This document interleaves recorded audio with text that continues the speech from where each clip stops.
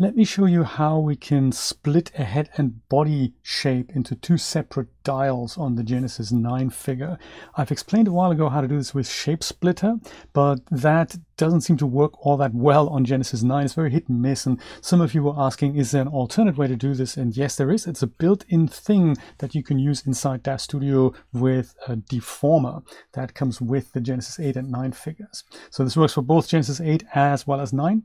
And let's see how to do this. So typically you end up with an OBJ file of your character. So I've just spun up a few dials and made myself a custom character inside Daz Studio, but you could also have done that in ZBrush or in another modeling application, and you end up with an OBJ that combines the head and the body.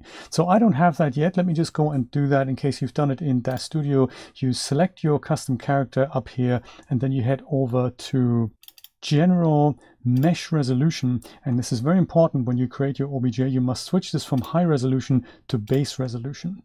Otherwise you'll get that geometry mismatch error, which we all don't like so much.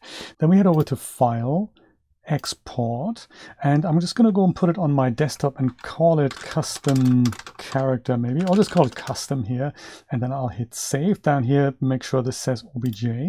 And now another important thing, make sure you remember which scale you use. You need to use the same one on import and export, otherwise you have size mismatches. So to keep it simple, I'm going to pick Daz Studio here. And then another super important thing is under Filter Objects, make sure this is selected. And in this drop-down menu, read Selected Roots here. That's enabled by default. What this will do is it will only save out the character and nothing that's attached to it. So no hair, no clothing. That's exactly what we want in base resolution. Now I'll hit accept, and that saves myself an OBJ. So now I'll go make my whole character invisible, and I'll go and bring in a Genesis 9 base figure. In figures, I'll just type starter essentials here, and then I'm going to go into Genesis 9 and I'll go and get the dev load here with the eyes. I'll go and say, yeah, load a new figure into the scene. That's important. And here we have the base figure. So typically what you would now do, and what you probably already know how to do, is with your figure selected, you head over to Edit, Object, Morph Loader Pro. Then up here you make sure you pick the same scale that you've used on export. So in my case it's Daz Studio. And then down here you go and import the morph. So in my case it's custom. I'll just go and select that, and with nothing else selected on here, if I hit accept, then I should get this success message here. And then under the parameters, under morphs, I get a single dial that now spins my character up into the shape that I had, but it's head and body combined.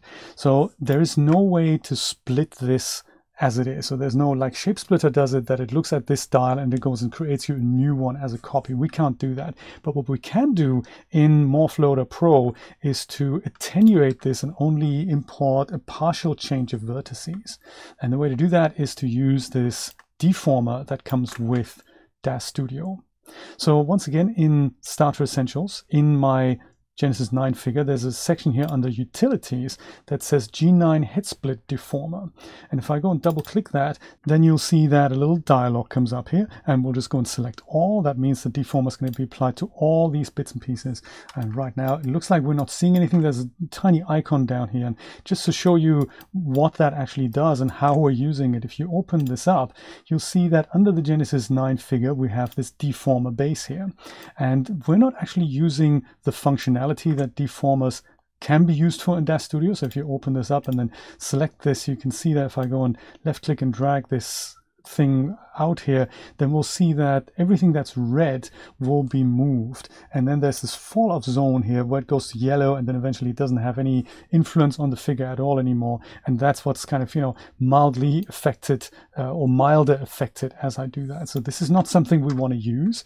I'll go and undo that. It just means that this is a group of vertices with an influence zone that Morph Loader can look at and say, only these vertices are going to be part of the morph we're creating. So that's essentially why we're applying that. We're not having to use that or anything. We just apply that, and then we go back to my Morph Loader, Edit, Object, Morph Loader Pro with my figure selected, and then I'll go and import my same morph again, the full body morph that I had there, or the full figure morph here, custom. And I'm going to go and open this menu up, and I'm going to go and just call this one custom head, just so that it has a different name than my combined slider. So here comes the interesting part here. On the bottom we have a section called attenuate by, and here this is a little tricky to open, but if you go and right click on the right hand side here, so don't right click here, nothing happens, don't left click here either, nothing happens, it just opens up. But the real thing is you right click on the word none here, and then this drop down comes up and you say weight maps deformer influence weights. And with that, the Morph Loader is now going to look at the deformer that's in our scene. And if you hit accept, then you go and have that imported. And as a result, if we head over to parameters, we have a custom head. And if we go left click and drag that, we have a head shape that is now being changed. Isn't that cool? So that's the head taken care of, which is really exciting. Now, in order to take care of the body, we do exactly the same thing, but we tell Morph Loader to do the inverse. We do basically like a -1 multiplication on the vertices. So do that again. Edit Object Morph Loader Pro. We bring in our custom character. And just like before, I'm going to go and call this one custom body. And then under attenuate by, once again, you right click on the word none, and then you say weight maps deformer influence weights here.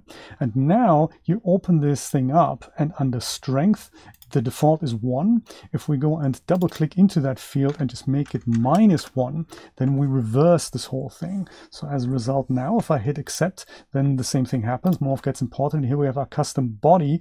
Left click and drag that, and that is now the body shape separate from the head shape. There we go. And if you dial both of them up, then of course, you know, have both of these things together.